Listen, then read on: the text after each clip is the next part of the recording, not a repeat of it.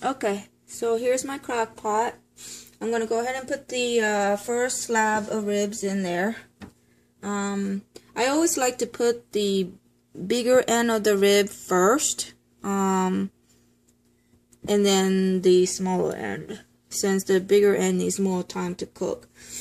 Go ahead and flip it over to the bone side, and you're going to take a brush and dip the sauce in and brush it.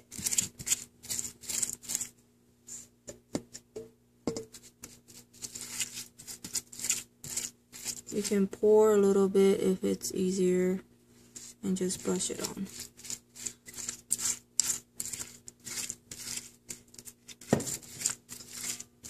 Okay, now you're gonna flip it over and brush this side with the seasoning.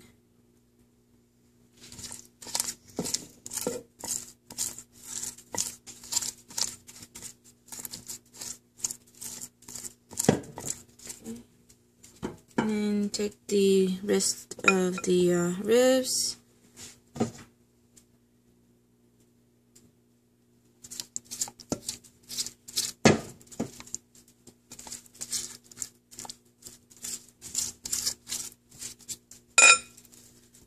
Over.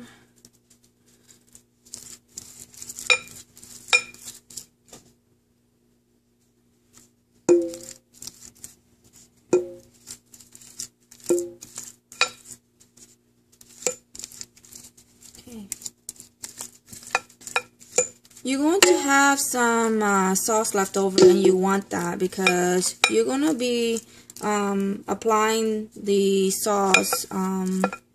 Since I have it on a slow cooker, I'm going to cook it for about 8 hours. So every hour, you want to go ahead and apply the seasoning again.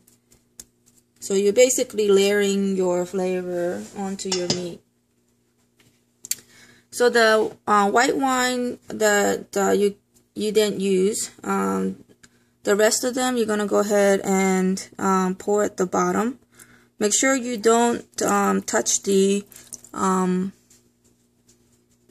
meat because you don't want to wash off the barbecue sauce.